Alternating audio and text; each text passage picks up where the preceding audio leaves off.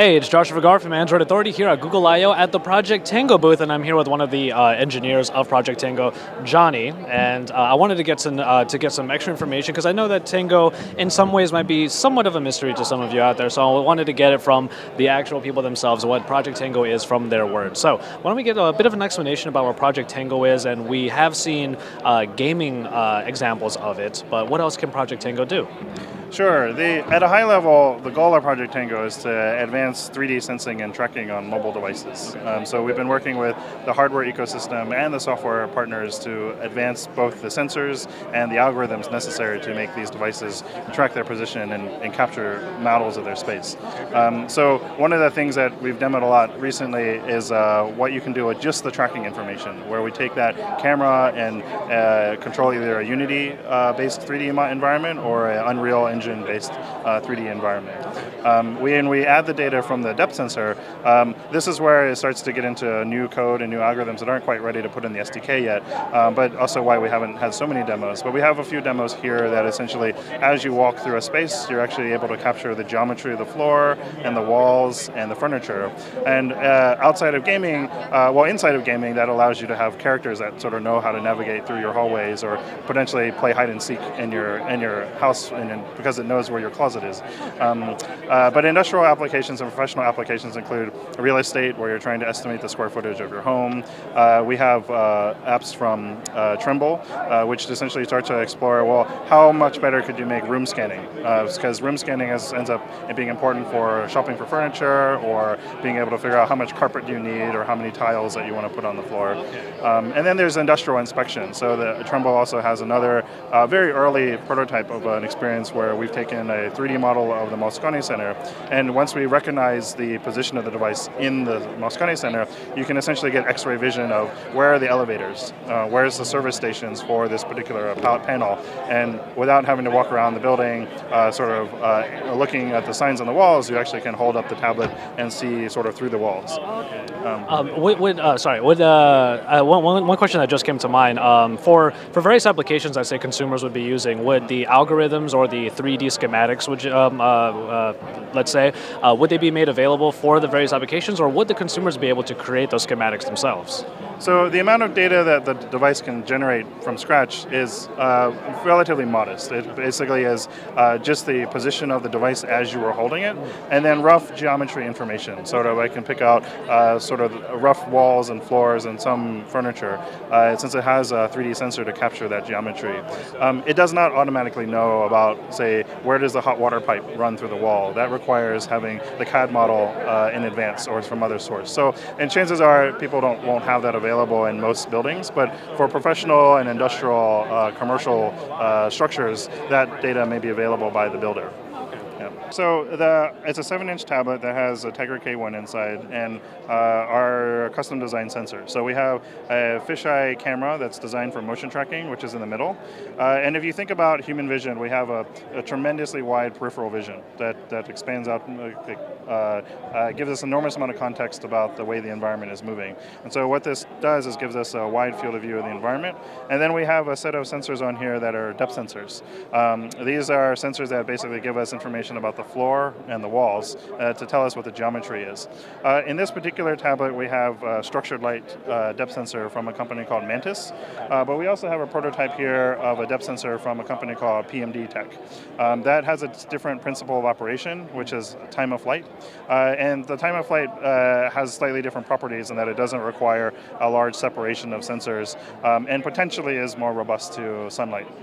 But as we evolve the hardware, we'll continue to sort of push the envelope in terms of the performance of those depth sensors. Sure. So let me give you a quick tour of the software that actually runs on a Project Tango device. This is our diagnostics tool, which just gives us a view of the sensor data coming in. So on the left side of the screen, you can see this fisheye lens. In fact, I can still see my fingers just around the tablet. And so this is a super wide camera that allows us to understand the motion of the device. Yes. Those points are being tracked already. Yeah, so those green points are essentially the image processing doing optical flow. Okay. So this allows us to understand, well, everything moved in the world in a way that makes sense to the way the device was held. We also have the gyro and accelerometer data right below the image. that is essentially time synchronized with the camera. So this allows all the sensor data to come into the same time, or well timestamped, so we can make an estimate of where the device is. But if I actually move the tablet left and right, or actually make a circle, you can actually see that it's actually tracing out the circle on the screen. Right over on the screen right here. Yeah. So I'm going to just walk around here a little bit, and you'll see the tracking showing up on the screen. I'll point at it over here, yeah. So Johnny's going to go off camera, and you'll see the tracking right here is actually taking where he is, and there he goes. And you can see it's actually mapping the entire area that he is walking through using all of those sensors. And now we have this kind of janky figure 8 right here. Oh, that's great. Yeah, so this is tracing out my path. Yeah. So one of the things we can do is insert that path into a game environment. So this is one of the Unity applications that we have will be part of the SDK, which is how do you actually use this data for end user experience? And so what we've done is we've connected that tracking data to the Unity camera. And this is a very simple game where essentially I just pick up the cube and put it on the switch. But to actually finish this game, you can see that I can't quite reach the cube from where I am now. Yeah. So I actually have to go walk forward to solve. And is that using the data that you just tracked? That's right. Oh, that's right. Okay. So this ability to track the physical motion of the device is now being piped into Unity. So if I pick up this green switch block, I can see that the green switch is actually over there on the booth. You have to walk over there. I'll come back. All right. And there you go. So this basically introduces motion into mobile gaming. So if I move forward in the real world, I actually move forward in the virtual space as well. So this allows game developers, application developers to start thinking about, well, how would I actually use my physical room, either my living room or my office space, and actually use this inside the game? Which is, if you can imagine, now that I understand where I am in my house or my environment, and I actually have a little bit of geometry data, I can sort of transform my environment into a fantasy world. So again, I'm just using the tablet as a camera controller. I can look at the trees and the stones, but I also see on the ground there's a small wizard. So if I crouch down, I can get down to the wizard's level and interact with him. So essentially, if I have the ability to place these assets, I can start transforming parts of my living room into a fantasy environment. So I could imagine, my living room is a fantasy world versus my bedroom is another sort of safe haven, or an Iceland, and you can actually use physical space as part of the game.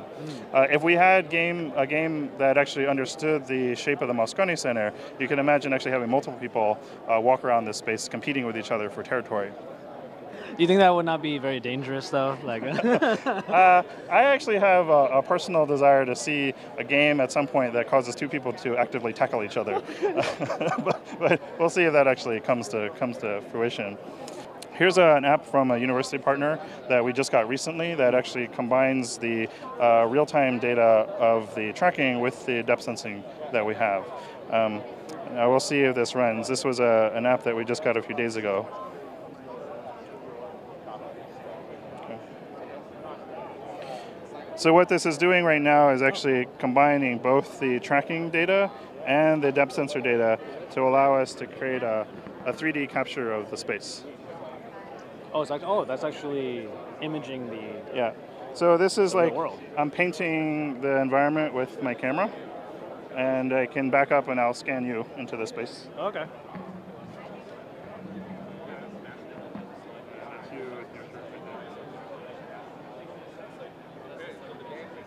That's supposed to be me right there, yeah. So this is a very simple mesh that we're building in real time. But as the software improves and as the hardware improves in terms of its accuracy, we can imagine that the quality of this data continues to get higher and higher fidelity. If we actually stored the data and did more post-processing on it, app developers could actually get much, much higher quality. But this is just what we could process in real time. Oh, that's wonderful. So these are sort of the building blocks you can imagine, allowing developers to start building new user experiences that use both motion as well as physical geometry to create new apps. Okay. Do you think that next year, maybe for I/O 2015 or 2016, you'll be able to create that game using the Moscone Center schematic? I think that would be a really neat target to aim for. That would be cool, huh? We'll have to see. There's a lot of things that have to sort of improve on both the software side and the hardware side to make that happen. Oh, and I'm sure it's going to get there. I mean, yeah, some great minds working on it, and where it is already, I'm astounded. This is really wonderful. Like, it's great. All right, well, thank you very much, and yeah, keep it tuned here. We have Project Tango. As it happens, we're going to be covering it as it comes along. It's a wonderful, wonderful suite of technology that we have here, and Johnny, one of the minds behind it. Thank you so much for fielding our questions and for giving us a demo of it. Thanks very much. All right, take care. All right, this is Android Authority coming to you live from Google I/O 2014.